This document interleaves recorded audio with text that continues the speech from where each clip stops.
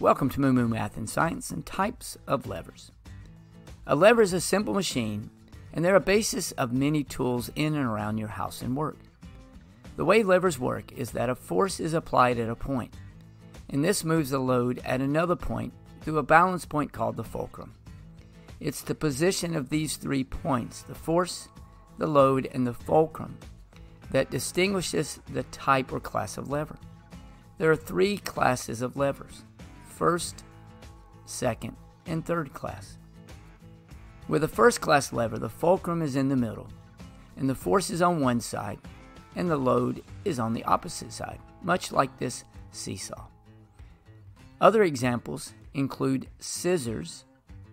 Here's the force, here's the fulcrum, and the load. And also pliers. Second class levers have the load between the force and the fulcrum.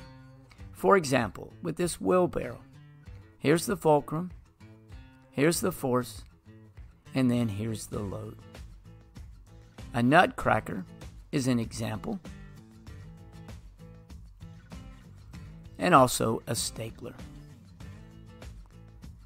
A third class lever has the fulcrum on one end, the force in the middle, and the load at the end. For example, with this hockey stick. This rake is a third class lever, and also a hammer.